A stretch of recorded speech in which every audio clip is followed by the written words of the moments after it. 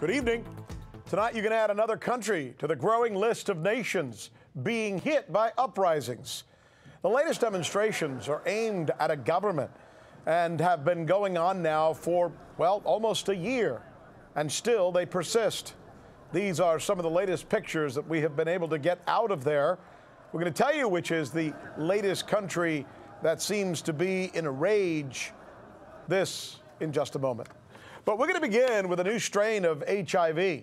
It's the first time a new strain has been discovered in almost 2 decades. The strain has a name, by the way. It's called HIV-1 Group M subtype L. The strain itself does not worry scientists because it's very similar to regular HIV, at least in terms of the treatment that somebody who is afflicted would receive. But the discovery of this new strain explains why there is no vaccine for HIV. In fact, there may never be a vaccine.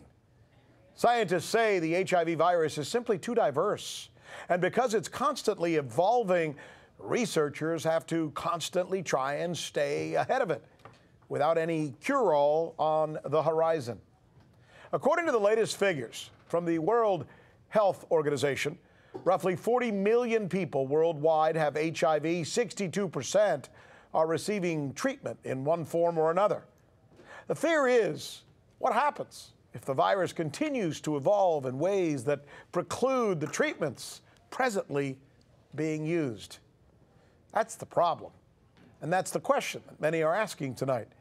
We will break this down for you in the latest strain here on the news with Sanchez, where we believe it is time to do news again.